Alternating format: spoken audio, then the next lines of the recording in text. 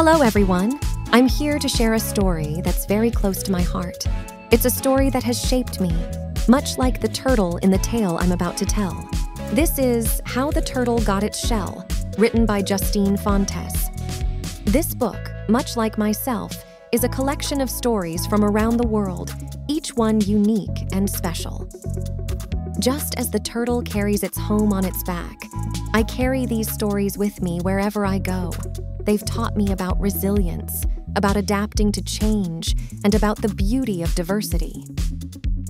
The vibrant illustrations by Keiko Motoyama bring these tales to life, adding a splash of color to each story.